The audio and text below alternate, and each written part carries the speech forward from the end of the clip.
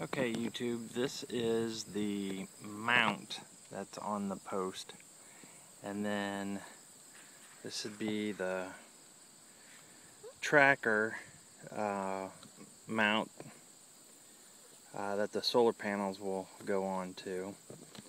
Glenn's got everything labeled very nicely. He packages it very tight, very nicely too. It took a long time to actually get everything unpacked.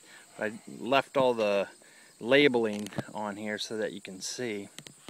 On the post mount, he's got on here to hand tighten these nuts, to grease the rod.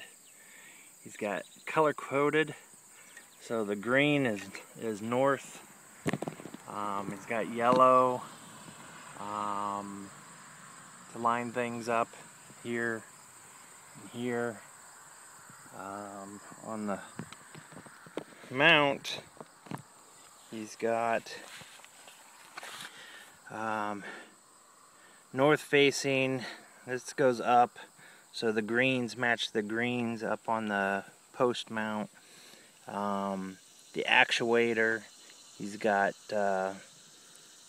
marked here, and then the other part of the actuator going on to here. He's got it labeled, the red on here. You can see that. You see all the nuts and bolts. Here he's got to grease the bolt that goes through here, which is up on the post mount. So he's got everything labeled and described. You just match everything up. Very simple. Very well made. This is very heavy.